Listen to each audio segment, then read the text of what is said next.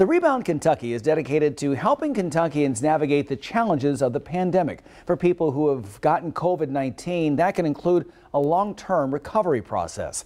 In fact, Results Physiotherapy says 10 to 20% of people who got sick still have lingering symptoms months later. That's why they've developed a program for COVID-19 long haulers. Evening Edition's Jacqueline Nye met a patient who's in the middle of the program. She shares her story for the Rebound Kentucky. Chelsea Peterson tested positive for COVID-19 last July. Breathing and speaking full sentences were definitely an issue. I wasn't able to say more than 5 words without getting really winded. Even after testing negative, those symptoms lingered. Before COVID, I was working out 5-6 days a week, doing HIIT training, strength training, cardio, stuff like that.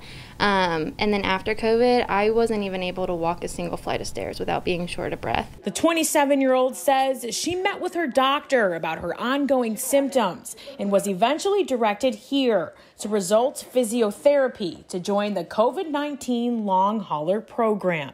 Each patient receives an individualized 4-step program to improve everything from breathing to balance and joint restrictions.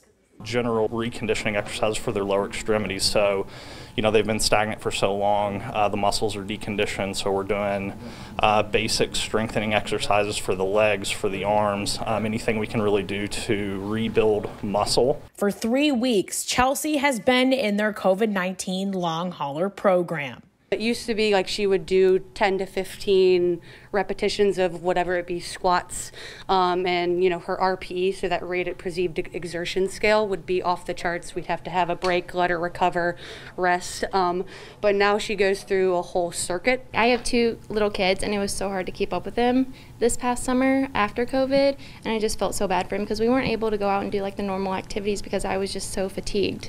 But now I'm hoping this summer it'll be a lot different for us. COVID-19 long haulers on the Rebound.